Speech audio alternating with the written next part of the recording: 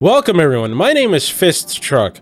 So recently I did a video called How to Sword and Shield in Elden Ring, and I think the simplicity of the build in that video resonated with a lot of people, and more importantly I had a lot of fun doing it, so I'm doing the same shit with the katana. But before I get into that, let me tell you about today's sponsor, myself, as I just launched a second YouTube channel called Fist Truck TV. Pretty much anything I feel like isn't a good fit for this channel goes up on that channel. So right now there is some Let's Play stuff on there, including one of Elden Ring. Link in the description. Check it out now. New video up every day. Now back on topic, going over my approach to these builds, because yes, there are 3 builds, because if it was just one build, the video would have been like 2 or 3 minutes long, and I felt like that would have been a waste. So the builds are focused on using a katana, obviously, or katanas, and keep the extra stuff to a minimum.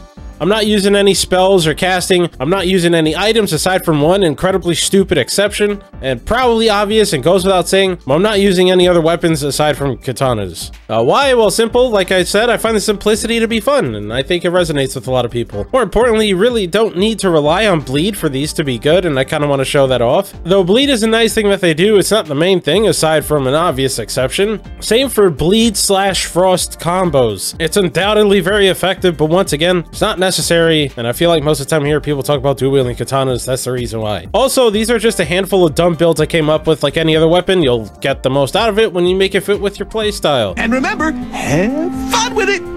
And now with that preamble out of the way, once again, I am Fist Truck, and this is how you katana fuck. How to katana in Elden Ring. Subscribe! Build number 1, the Samurai. Time to hit them with the 1-2 yo! Because we're about to be the most honorable motherfucker in these lands. In the face of adversity, we will samurai. When getting blasted in the face by fire, we will samurai. When given the opportunity to backstab an enemy, we will also samurai. Step 1, buy the Eastern armor, or at least that's what I'm calling it because that's what it was called in Dark Souls 1. This can be purchased off the merchant that's located in the merchant shack in Dragon Barrow. If you show up here at night, prepare to get your dussy licked because one of these guys shows up. Also, if you pick the Samurai as your starting class, you have successfully done step 1 without having to spend Eldens. Step 2, get the Uchi Katana. This can be located in Death-Touched Catacombs.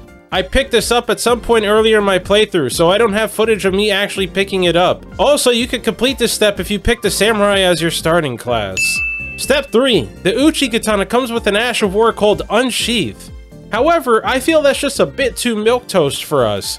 So we'll be going to these crabs over here in Limgrave and picking up the Ash of War called Unsheath. Really, we're just doing this because we're going to give the katana the Keen infusion, that's about it. Step 4, time to get the Alexander Jar Shard. As I said in my Sword and Shield video, I really hate doing NPC questlines more than once, so I'm just going to be reusing the footage from that video. R.I.P. Pot Dad. We forgive. But we never forget. Step 5, we're getting the Dagger Talisman, which can be located in the Volcano Manor. I also did this in my Sword and Shield video, so guess where I'll be using this footage from?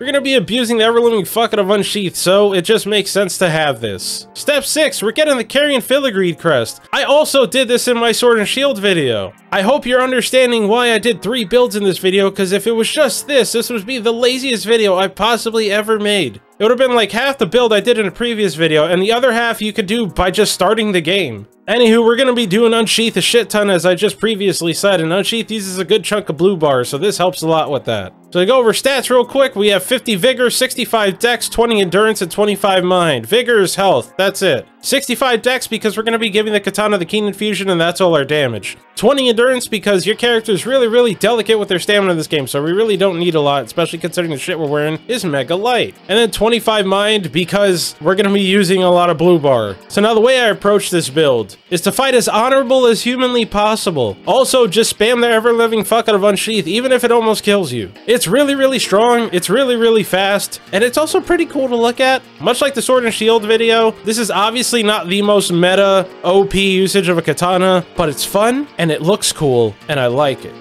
Also, the armor sucks fat cock. So just to go over the talismans real quick, once again, we're using the Alexander Jar Shard, the Dagger Talisman, the Carrion Filigree Crest, and I didn't talk about this one, but I use the Axe Talisman just to do a little bit extra damage with my charge attacks. However, it really doesn't matter, whatever you put in the 4th slot, that's up to you. Build number 2. In my ongoing pursuit of originality, I come to you with a build inspired by Sephiroth from Final Fantasy VII. However, instead of being the one-winged angel, we're gonna call him the dipshit devil.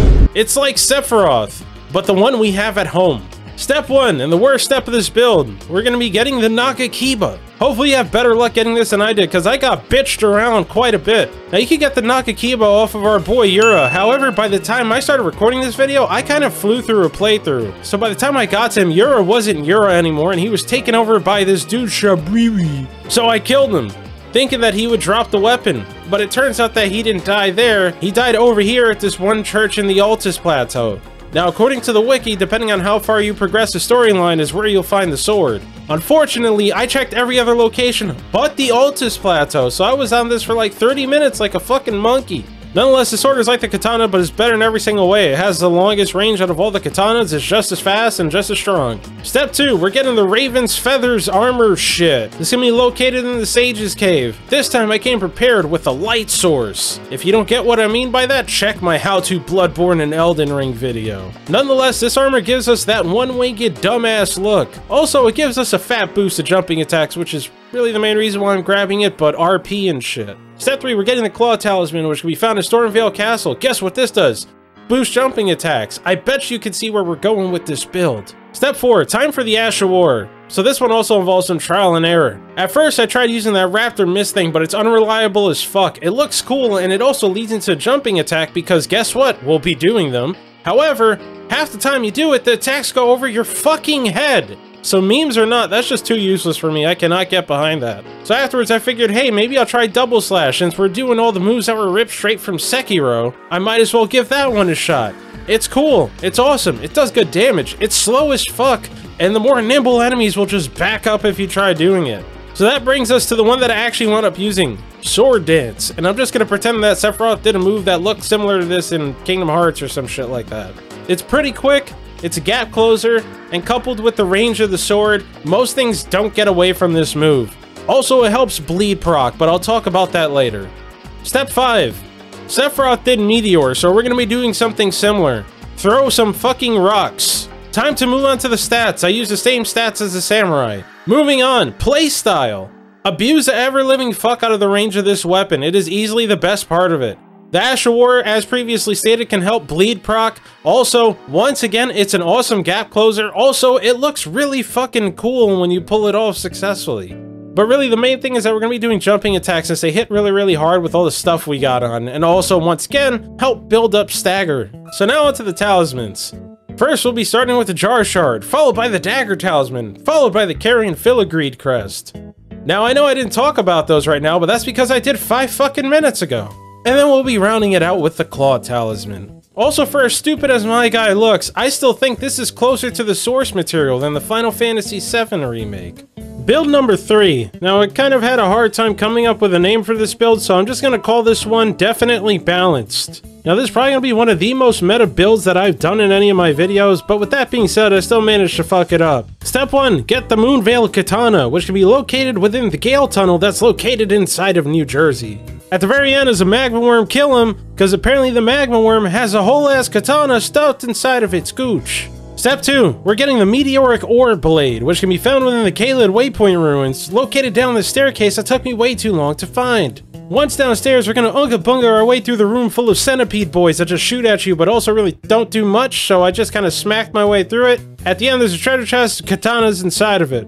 Step 3, we're getting the Big Jar Talisman, or whatever it's called, that super beefs up your equip load. So in order to do that, we gotta go visit the Jar God, located in front of this gigantic missed opportunity located over in New Jersey. Once there, we appease the Jar God by killing these 3 sacrificial lambs because the Jar God requires blood. Step 4, speaking of blood, we'll be getting the Lord of Blood's exaltation, which can be located in the catacombs at the bottom of the Lanedale sewers. There's really only a couple things that you have to watch out for. At the bottom, they're lobsters, they're scary. Then once you go fight the boss, the dogs are also scary, and the NPC soft like baby shit, but it killed me. Step 5. We'll be getting the Ryan Wing Sword Insignia, which involves me doing Millicent's questline, which I fucking hate. So first, we'll be stunting on O'Neill, New Jersey, then killing one of the Godskin dudes located by the windmills over in the Altus Plateau. Unfortunately, I don't have footage of me killing him, so here's footage of me fighting one that looks the same. Then afterwards, we're gonna go killing the worm that's located over in the Halic tree. This thing could go kick some fucking rocks. I hate this fight. Hopefully, along the way, you've been talking to Millicent and all the myriad of locations that she's appeared in. Because after you kill the worm, some summon signs show up, you choose to help her,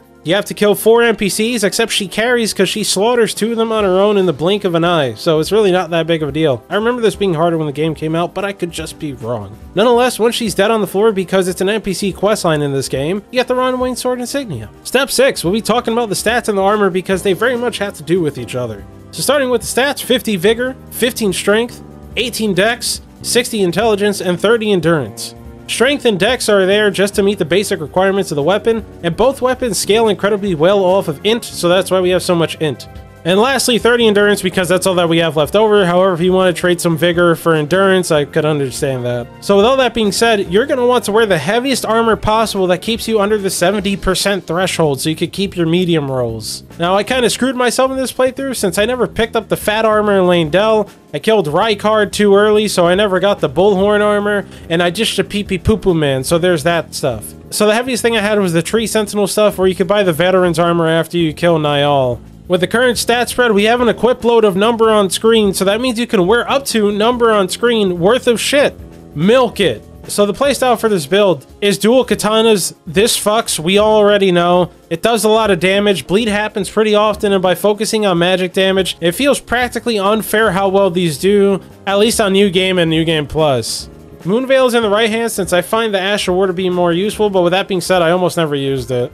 So we'll lastly wrap this up with the talismans. Claw Talisman, I didn't talk about it here because 5 minutes ago. And as previously stated, the Ryan Wayne Sword Insignia, the Big Jar Havel's Ring thing, and the Lord of Blood's Exaltation. That about wraps things up. I'm not gonna lie, it took about a month off the game leading up to me doing this video. And I don't know why, but I got an appreciation boner for the game, so I might be doing a video on that kind of soon. Not the boner, but the appreciation part. Nonetheless, if you try any of this stuff out, I hope you have fun with it, or you do your own spin on it. That's also awesome. And once again, don't forget, new channel, Fist Truck TV. Currently a Let's Play of Elden Ring is up there, at least part of it, amongst a bunch of other stuff. In the future, it'll go up some like tabletop role-playing stuff and literally anything else that I don't feel would fit properly on this channel. If you enjoyed the video, like, comment, subscribe, or don't. And lastly, I've been Fist Truck, and until next time, don't forget to always wipe before you shit.